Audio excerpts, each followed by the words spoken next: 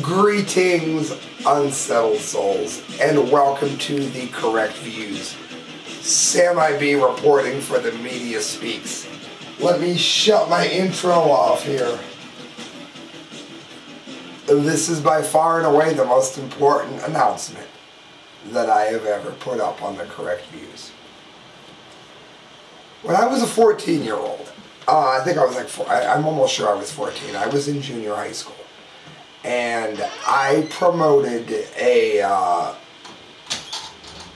petition against the PMRC, knowing that people under the age of 18 years old could not vote. However, I wanted to let them know just how much money was being made. I was against the PMRC because the PMRC had no business doing what it was doing. I thought that it was, it led us down the road to censorship. It's the beginning, well, not the beginning, but it's definitely one step. I felt, even at a very young age, I felt that it was one step towards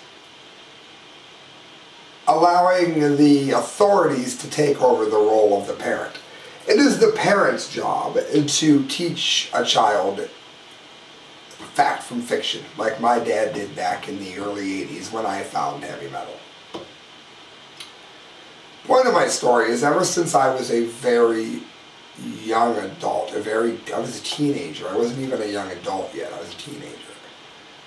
I've always had an interest in how things work. I tried to go to college. There wasn't a whole lot of money for me to go to college. Thank my behind-the-scenes Queen Christelle. There wasn't a lot of money for me to go to college. So I worked, and I worked hard. I worked at telemarketing offices. I worked at music stores. I worked as a cab driver. Talk about a thankless job.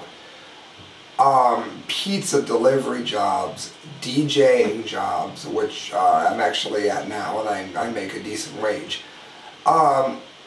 Every other job other than that have been abysmal, and I've wondered throughout my life, how do these things happen? Why is it that I have the knowledge to open a really good nightclub? Tomorrow, bam, done. But there's so much red tape involved that I can't get it done. And as I got older, I didn't change. I understood more and more and more. For those of you that don't know, I'm 40 years old. I began to wonder what kinds of opportunities could exist if these restrictions weren't there. What if all that red tape wasn't there? What if I had a chance to actually speak for people like me? People that have worked hard their whole lives. People that have, again, I'm not going to lie about who I am. I'm a DJ, I've been in a band, but I also have a degree from Stark State College, and I worked very, very hard to get it. And I know a lot about history, and I know a lot about what works in the real world and what doesn't. Having said that, at the Arcadia Grill on November the 2nd, I will be doing a live Correct Views from 9 in the morning until 1 in the afternoon. It is for the McKinley-Massillon game. Make sure you come out. Maria's Arcadia Bar and Grill. They're going to have a parade. They're going to have breakfast. They're going to have all kinds of activities for the game. And they are also letting me start a signature bomb because I, Samuel Gangi, do now officially announce that I will be running for the Ohio House. And I am asking for your signatures. Because if I don't get your signatures, I'm a guy speaking all alone in a room to himself, and that's fine. If I were to lose this election, if I were to lose this, I'm not going to give up. I'm going to continue doing everything I've always done, be that musically or be that politically, and of course with this show. But there are people out there that know exactly what I'm talking about. There are people out there that know full well that they could get a lot further in this world if there were a few less restrictions. I don't mean anarchy in the streets, survival of the fittest, but I do mean a constitutional and libertarian outlook. And that's a good thing, because I believe that a lot of rights that the federal government has are rights that the state should have. guess what? I'm running for the Ohio House if I get this. That's a big if. It's up to you. If I get this. That means I think that these states deserve rights. And I will stand up for what the Constitution says. I don't have to give you my platform. I've got videos that go back forever.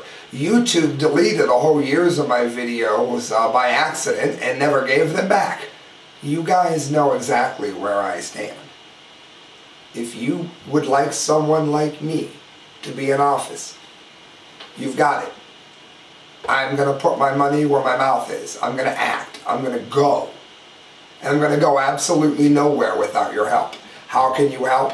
I can only have libertarians and independents sign my petition. If you are a libertarian or an independent, I need you to go to the Arcadia Grill on November the 2nd on Court Avenue in downtown Canton between 9 and 1, and I need you to sign my petition to get me to run. And from there on up, Mr. Paul Hines, who has been wonderful towards me, we will take our next step together. If I don't get the names, I don't run. I've got till February to get my names, but I've run into something.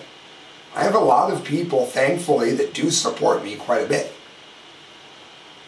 But everybody that listens to me, everybody who I've had influence over, I personally begged them to sign up for the Republican Party so that they could vote for Ron Paul in the primaries. By doing so, all the people that would usually support me who were independents prior are now registered as Republican because that's what I asked them to do, and I told them about Ron Paul and they did it. So they can't help me. So I'm asking everybody within my district, I'm in Canton, Ohio, come to the Arcadia Grill on November the 2nd. Come sign my petition. Hop on the air with me. I'm going to be doing a live hangout like I am now. Join me. Come talk to me. Come talk with me. I'm doing it. And you know what? You notice my hair? I have long hair. I have tattoos. I've been in a band. I'm not going to run as somebody I'm not. My past, my job as a cab driver, my job when I was telemarketing and practically starving to death, that's why I'm qualified for this. I have studied history, I've gone to college, I brought myself up, but I know what poverty is. So I know what education is, and I know what poverty is. And I know that the main thing that's holding Ohio back is the number of restrictions we have that gets in the way of the average person starting a business. That's part of my platform. And that's all I've got to say, people. I'm in it. I'm not going to be tying my hair back unless, you know, of course I'm at a like outside or something where it's blowing around, or if it's, you know, an engagement. But basically I'm saying I'm not faking myself. I'm not going to cut my hair to look like a metrosexual. I'm not going to hide my tattoos. I'm not going to go out in a suit everywhere I go. I'll probably look like this. It's why I picked a button shirt. It's how I look when I'm at work. I'm not going to be fake. I'm not going to be anybody that I've ever been before. Some people will find pictures of me on stage, covered in stage blood, and if that offends you, you need to understand what theater is. I've also been in entertainment. This is not entertainment. This is me using what I believe and what I know to put into action everything I yak about into this camera. So there you have it. I'm doing it. It's my official statement. I'm doing it.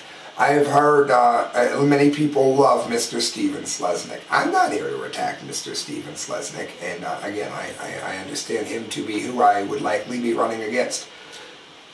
I'm not running on what other people have done. He's a wonderful person. I'm running on what I would like to do, and I won't be doing anything without your support. If Mr. Slesnick were to beat me, I'll be the first person to walk up to him and shake his hand. I'm not looking to fight anybody at all. I have ideas, and I'm going to take those ideas to you. I'm going to say, hey, look at my videos. Do you support what I've done? Do I sound like somebody who you would support? Good. Canton, Ohio, if you can vote for me in this district, I really need you at the Arcadia Grill on November 2nd. Because I'm running for the Ohio House. And the first step of that, for me to do so, is to even get on the ballot. I'm not running for the Ohio House if you don't. Having said that, my friends, thank you. I'm not going to go on and make a big deal out of it. I'll be mentioning it quite often. If you follow me on Twitter or follow me on Facebook, I'd be a fool not to. But I got a show to do, and we're going to go on to the rest of the news. All right, friends, I noticed this. Iran's Rouhani, Israel should sign non-nuclear treaty. You know what? I happen to believe that, and I'm going to tell you why just as soon as I get something to drink. I've been at work all day, and my voice is dying.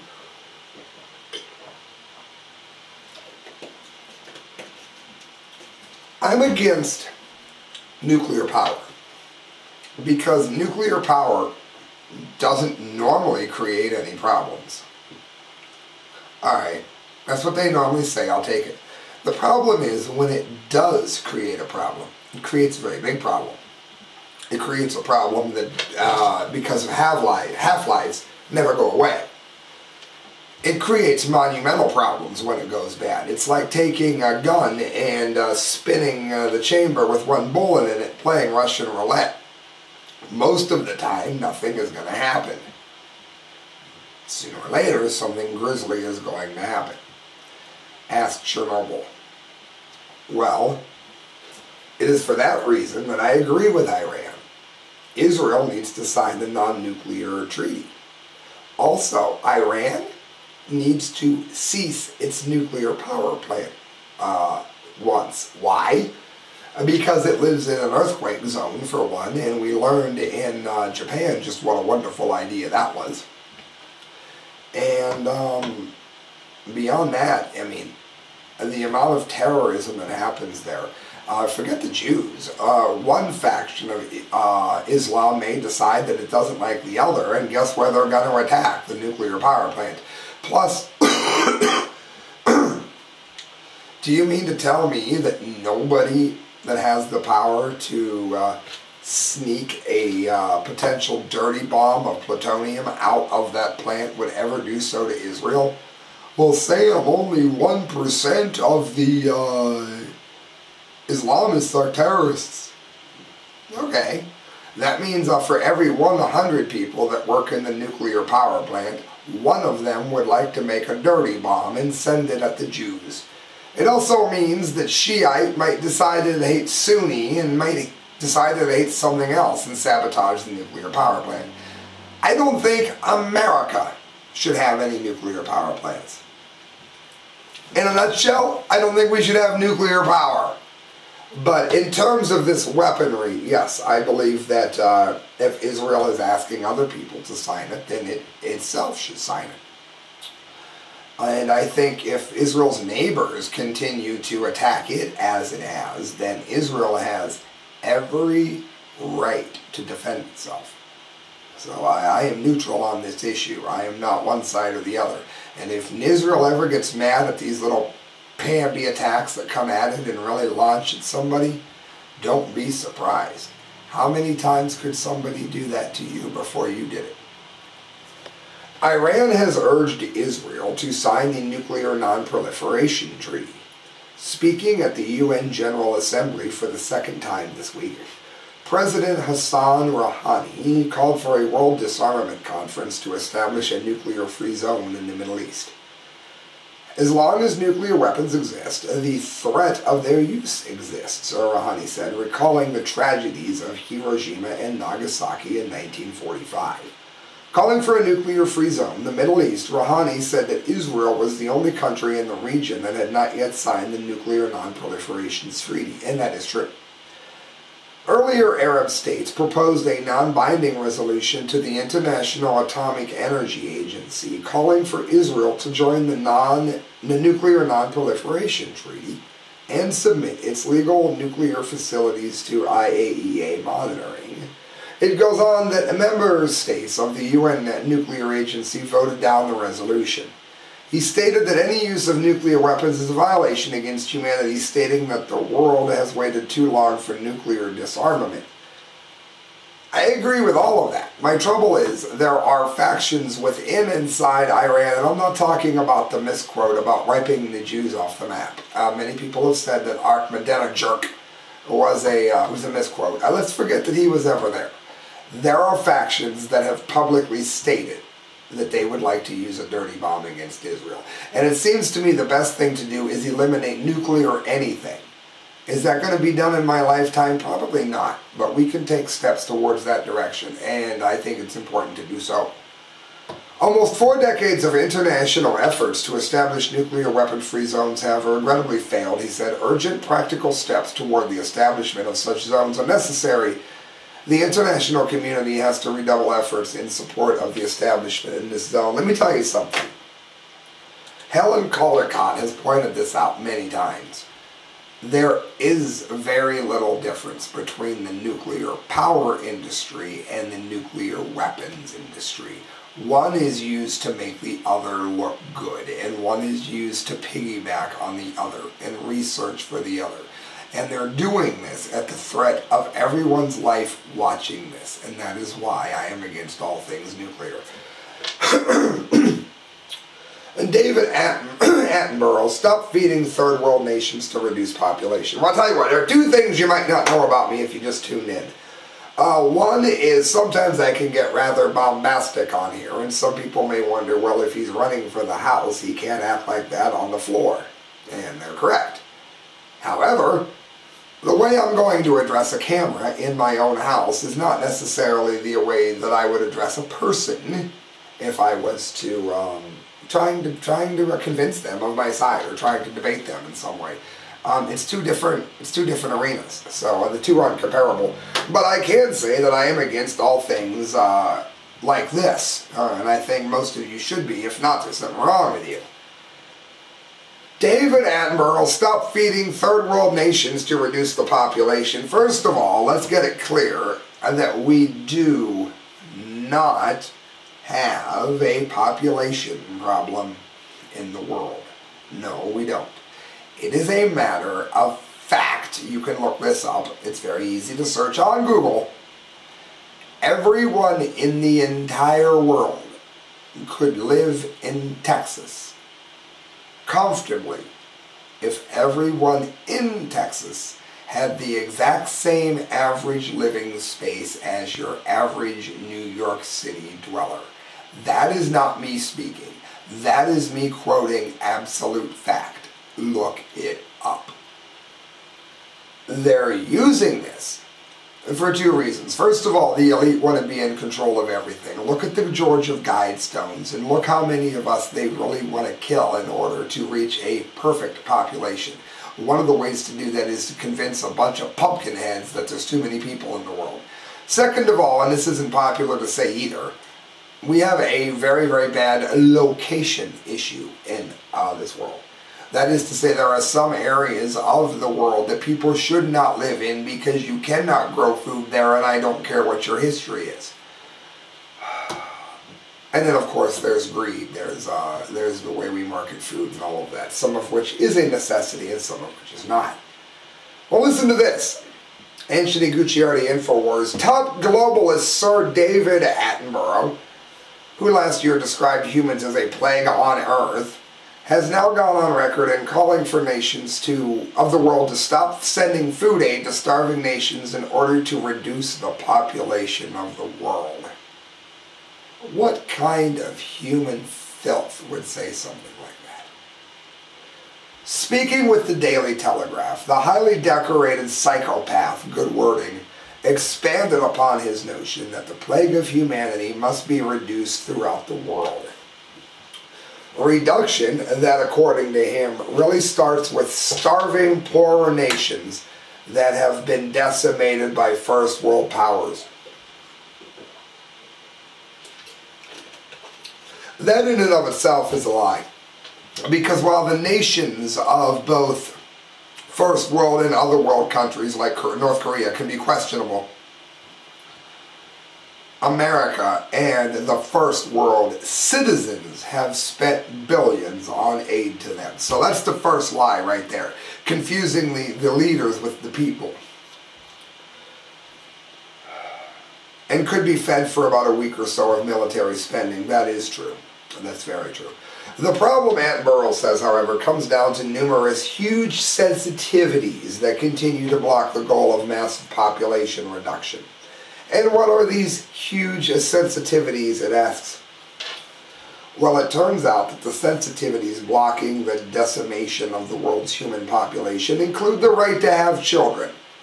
This nutcase wants to take away the right to have children.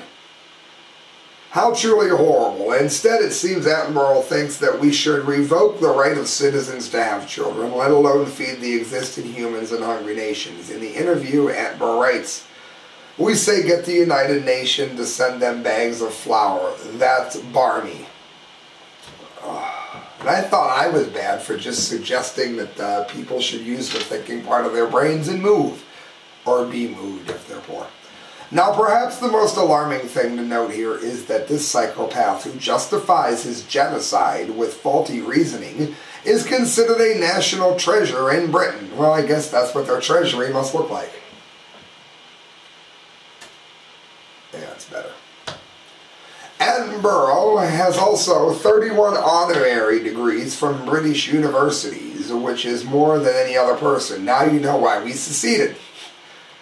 This is in addition to his numerous royal titles.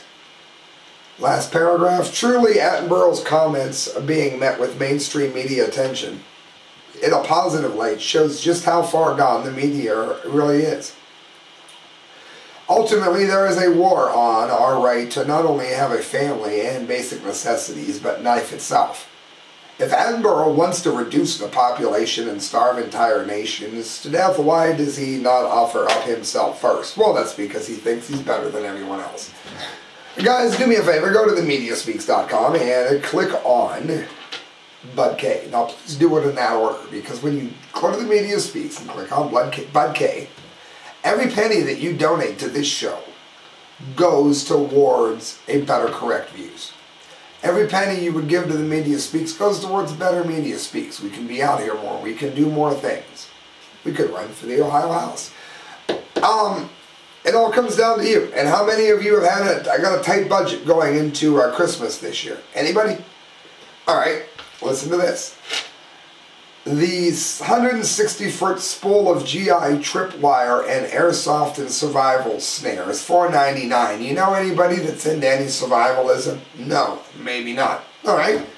Do you know anybody that enjoys James Bond? I said this last time. Buy a James Bond movie or buy some kind of spy movie like Bourne Identity, and then get them this. It's $3.98.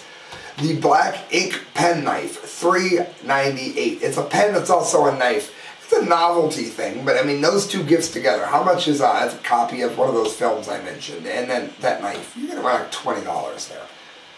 The 11-function credit card survival tool, Bud K, $1.99, and they've even got an emergency survival sleeping blanket for $1.99. You might think you never need that. Well, maybe not if you don't, if you don't live where I do. Periodically, you know what? Things go out, the lights go out, there's no electricity, there's no nothing. What if you're trapped outside? You can't even go into a building to get warm. $1.99, you got a survival blanket. Click on themediaspeaks.com and then click on Bud K. Two more stories. I kept it short because I announced the earlier house run. That ate up some of the show time. But don't worry, I'll be going over all of the topics at the Arcadia Grill on November 2nd. I'm going to do like I did during the spring cleaning. I'm just going to go. If people want to talk about football, they can talk about football. People want to promote their new CD. People want to talk whatever. You hop on the air with me. I don't care. You want to know what I believe. You want to know what you'll be supporting if you support me. I'm an open book. Alright guys, Fox News. Police in Florida suburb make millions from drug sting operation, report finds. This is dreadful. Police in Florida have been luring big money drug buyers to a small suburban town across the United States and as far north as Canada, negotiating sales of cocaine in popular restaurants and then arresting the buyers and confiscating their cash in cars. According to a 6-month investigation by Sun Sentinel, undercover detectives in Sunrise, Florida seized millions of dollars from the drug stings, offering cash rewards for the confidential informants who help attract faraway buyers, including paying one informant more than $800,000 over the past 5 years. This is why I really think drugs need to be legalized and policed and monitored. Areas that have done this, I've seen a massive reduction in crime and cost. People aren't going to stop using these sorts of things, unfortunately. The good news is that, you know, there's better ways to do it than the war on drugs, which is rife with corruption and exactly the kind of thing we're seeing right here. Look, the paper's investigation has led the police department to stop the cocaine stings, with Mayor Michael Ryan, who supports the police work, blaming the Sun-Sentinel for exposing department strategies and compromising the undercover work. Oh yeah, it's nothing against the rights of people or anything. It's just their work. Siga Heil. In announcing the end of the program, Ryan did not address the huge overtime payments the police earned or the expensive incentives rewarding a network of secret informants, the paper reported. In one instant, a sergeant running the stings collected more than $240,000 in overtime during a 3.5-year period. In other words, the war on drugs is always about just money. We've known that for a while now. In a review of payroll data, the Sun-Sentinel found dozens of narcotics officers since 2010 have collectively earned $1.2 million in overtime pay. I wonder how many non-violent drug offenders got caught up on that we're all paying for. Well, at least all of you in Florida. Police in Sunrise have been conducting what are known as reverse stings for years, according to the Sun-Sentinel, and over the past 2 years have netted $5.8 million in seized money. That's probably what they spent. They can take their cars, jewelry, Sun-Sentinel reporter Megan Omet said, who broke the story with colleague John Maines, told ABC News.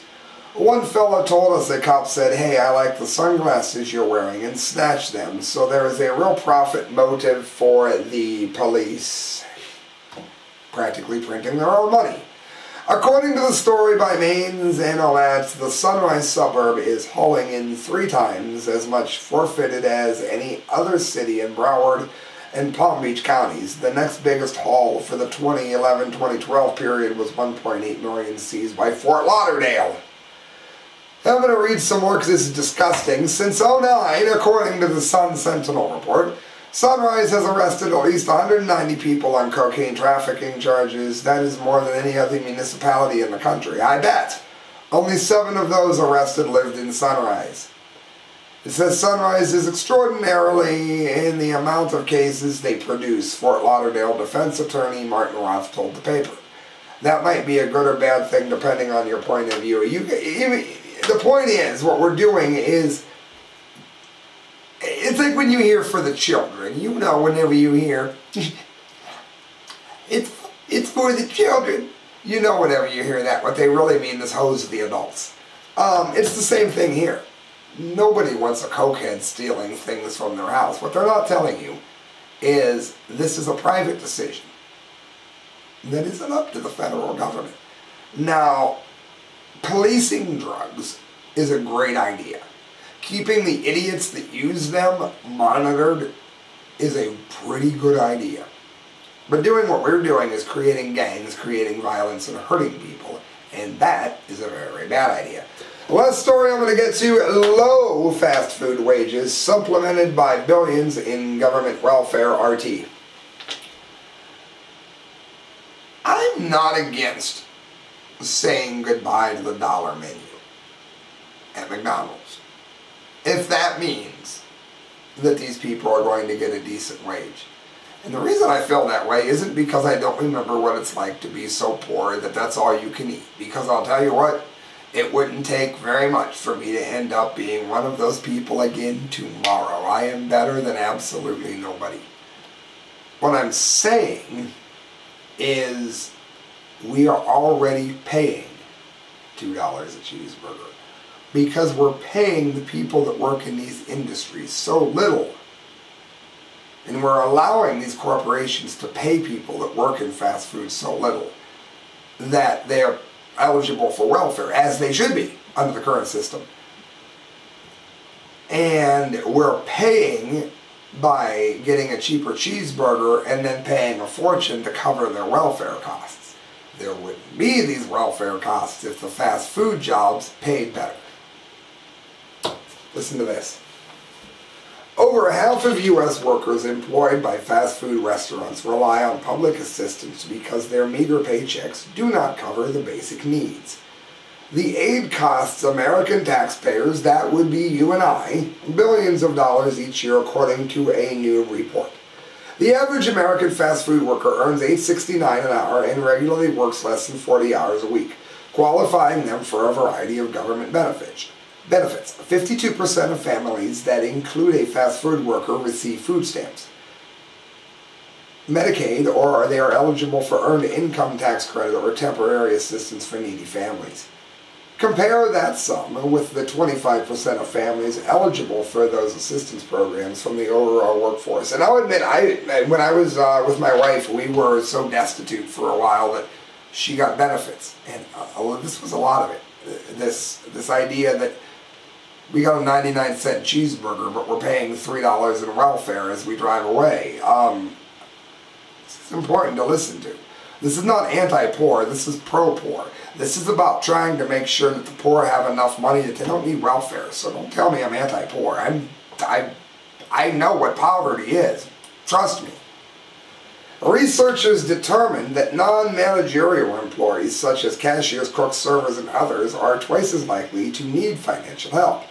They deemed it staggering how government assistance programs effectively pay costs that major food chains refuse to. Cut and dry!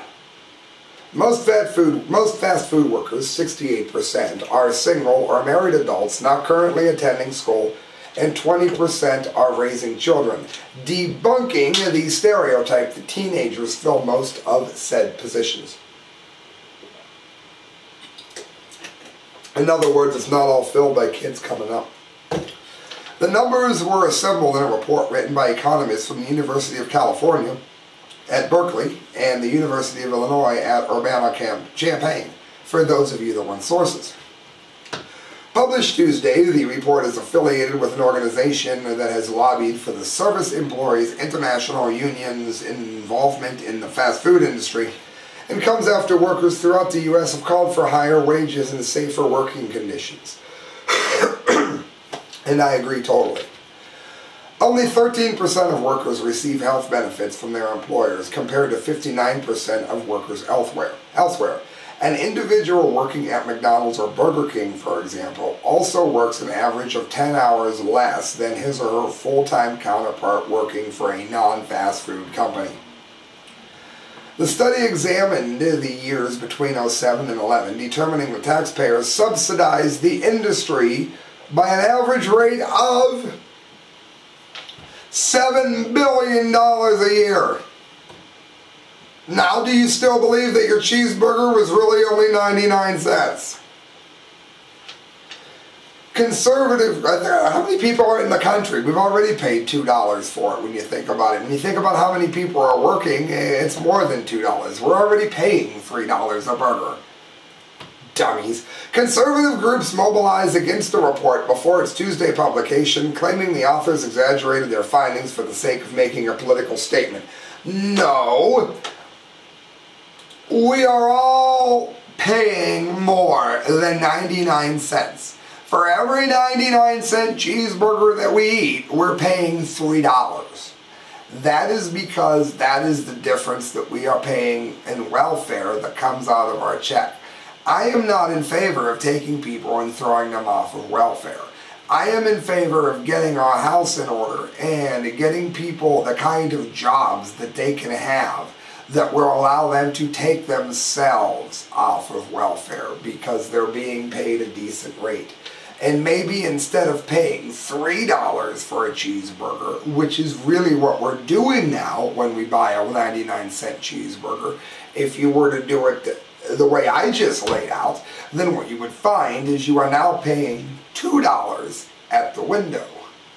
And that's it, because the welfare numbers would go down if they made more money.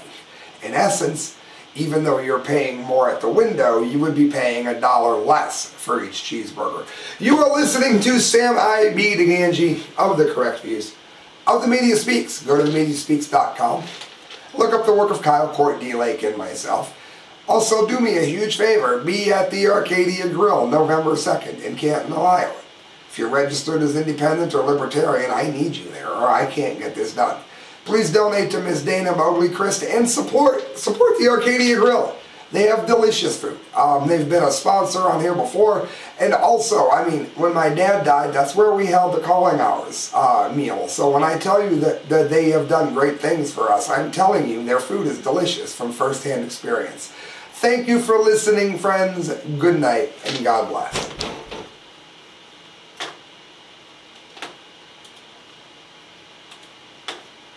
And good night to my live listening friends.